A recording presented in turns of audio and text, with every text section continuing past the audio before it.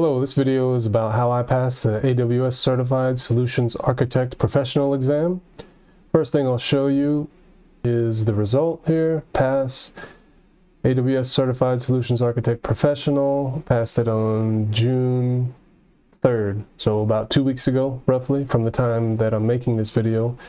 Back in 2021, June 5th is when I passed the associate level, which was about to expire.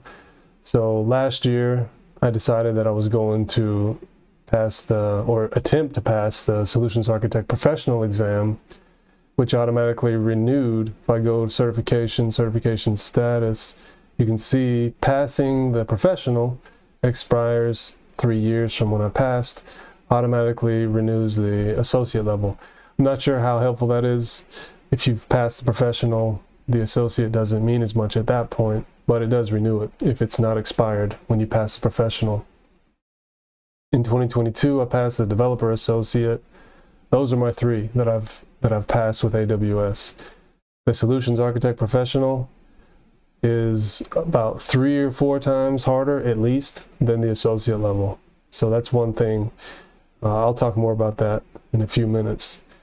Now that I've passed the professional solutions architect, maybe I'll work on the DevOps professional or SysOps associate. I'm not sure yet if I'll do that or maybe just take a break. But this is specifically about solutions architect professional exam. First thing I'll say is lots of hands-on experience designing and implementing solutions. I'm not going to read these slides word for word. If you're just listening, I have slides here, but I will cover everything, so you don't have to watch, you don't have to read if you'd rather listen. Hands-on experience, there's no way I would have passed this exam without setting up virtual private clouds, VPNs, route tables, using EC2, S3, CloudFront, reading all of the logs in CloudTrail and CloudWatch, deploying with CloudFormation, using some of the CI/CD services, implementing security, firewalls, there's no way. If I had not done that hands-on, I would not have been able to pass this exam because the questions are long. You barely have enough time to read the question and pick the right answer if you're not familiar with it already. As soon as you read it, if you're not familiar with the service you're reading about, it'll be really hard to pick the right answer. I mentioned a few minutes ago, there is a big jump between taking the associate and the professional. The questions are much longer in the professional. You have 2 hours and 10 minutes for the associate level for 65 questions, which is roughly 2 minutes per question. And with the professional, you have 75 questions, you have 3 hours, which is roughly 2 minutes and 24 seconds. So for 24 more seconds, you have a question that might be twice as long with answers that are longer and more difficult, more nuanced questions and answers. And most of the questions have more than one right answer. But there will be something in the requirements, meaning you have to optimize for cost, or there's a time constraint on when you can implement it. Maybe you don't have time to set up Direct Connect, although Direct Connect would be better. You don't have time for that, so you have to use some sort of VPN solution. Or it's asking for the most secure, or it has to have high availability, or it might not need high availability or scalability. But if the question says it needs it, then you have to pick your answer based on that. And if you've taken the associate and you barely had enough time to finish the associate, you're definitely not ready for the professional. You can get there, of course, if you study and learn more about the services and get more hands-on. But if you haven't breezed through, if you haven't been able to pass the associate level exam really easily, then you're not ready for the professional. Now, if you barely pass the associate, I wouldn't be concerned. Just means you need to study a lot before you're ready for the professional exam. One of the things I recommend is finding a good training course. I took one training course for this, so I can't really compare it to any other training courses, but Adrian Cantrell, he has lots of AWS training courses, and I didn't take his for the associate level, but I did take it for this professional, the Solutions Architect Professional. I took it. And I can tell you it's an excellent course. It's very long, lots of videos, lots of hands-on using setting up organizations and various accounts. And you have general accounts and development account. You'll have all kinds of different accounts, things that you would need to set up in real life. So you get that hands-on. There are lots of demos, or some people will call them labs, but it's hands-on practice is what it is. And that's what you need within a training course and within real life. So build some personal projects. If you don't use AWS at work day to day, make sure you're building projects on your own. Read the documentation. If you have questions about a service, or even if you're taking a training course and you learn how to build something and it gives you this perfect scenario of step-by-step how to do it, then that gives you an idea of how it works, but then you should read the documentation and go a little bit deeper if you have a question about it. Read the FAQs, read white papers, read all of the documentation. These are some of the services you need to know. There are many more. These aren't the only ones. If you don't know all of these really, really well, it'll be hard to pass this exam. And I'll probably leave some out, but these are some of the really important ones. EC2, CloudFront, Relational Database Service, Aurora, the NoSQL options, IAM, however you pronounce it. People pronounce it different ways, but it's identity and access management. Organizations, high availability, scalability, security, S3, elastic block storage, elastic file storage, virtual private cloud, virtual private network, routing, cloud formation, CloudWatch, CloudTrail. If you don't know all these really, really well, I doubt you'll pass. And again, you'll need to know much more than these. And I'll show you here in the exam guide. So there's an exam guide here that goes over the exam, some of the domains, what's covered. Toward the end of this, you can see technologies and concepts that might appear: compute, cost management, database, disaster recovery, high availability, management and governance, microservices and component decoupling, migration and data transfer, networking, connectivity, content delivery, security, serverless design principles, storage.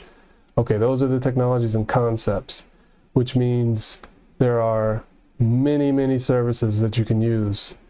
I won't read all these, there are way too many, but you can see what is in scope for the services and features of AWS for this exam, which means you could get questions on these. And for analytics, you've got so many, application integration, maybe you could get something about blockchain, business applications, financial management, compute, containers, database, all these different services, developer tools, Internet of Things. I did get questions on Internet of Things, IoT, machine learning. I got several questions about machine learning, management and governance. Lots of questions in there. Migration and transfer, plenty of questions about that. Networking and content delivery, security, identity, compliance, storage. You could get questions about all of this. You don't know how many, it might just be one, but if you're on the line, barely going to pass, then it would be a good idea to know these, at least understand what they are and what they're for, even if you don't know them all deeply. If you get to a question and you've never heard of it, it might be hard to answer the question. It probably will be. And I do want to mention one more thing. I talked about this early on in the video. Let's see here, right here. Has one correct response and 3. So you have multiple choice and multiple response questions. Now, even though the question, it says it has one correct response and 3 distractors, it doesn't mean that the other responses aren't feasible and viable. And it doesn't mean that perhaps you're already doing that in the company where you work. But for the question, because the question is very specific and it says something about optimizing for cost, or there's a time constraint, or it needs to be the most secure, or it needs to be highly available, or there's a scalability requirement. The other answer could work, but it doesn't scale as well as the other one, or it's not as secure. or it costs more. It works, and it might even be faster, but it costs more, and the question is very specific about being the cheapest option. So it's not easy, but you can definitely pass this exam. It's definitely doable. If you study, if you have used these services, then it is doable, it is possible, but it won't be easy.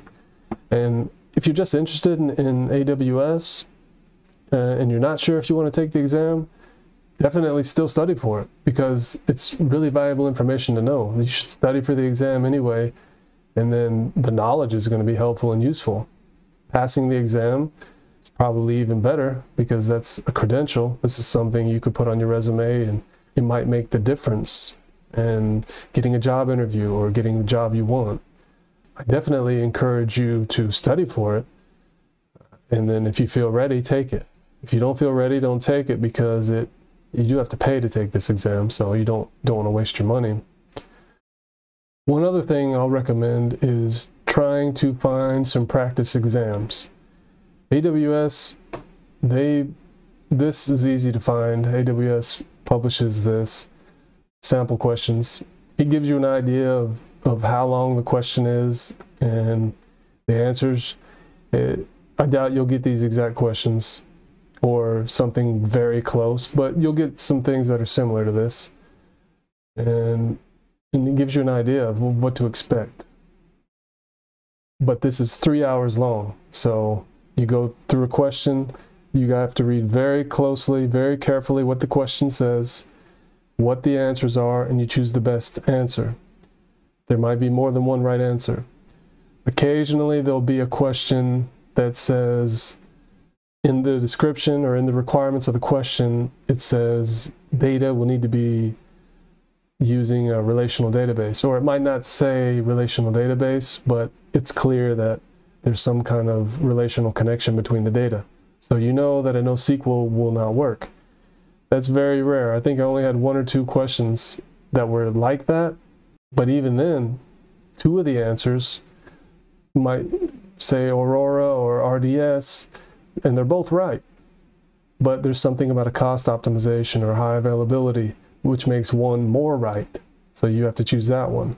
But for the most part, you can't easily eliminate 2 of the 4. Often 3 of the 4 will still be right. There might be 1 that's clearly wrong, and you can eliminate that. But if you don't know these services really well, then it will be hard to pass. And also I want to mention, AWS monitors what practice exams are out there and available. So don't think you can just get a practice exam, a set of practice exam questions, and easily pass the Solutions Architect Professional. As you can imagine, AWS wants this credential to mean something. So if it's easy to find a practice exam and then just pass the real one, then that devalues and waters down what this credential means. Last that I read, I think, was a 28% pass rate. So not even 3 out of 10 people pass. That, I don't know if that's up to date in 2024, but that means the exam is very difficult.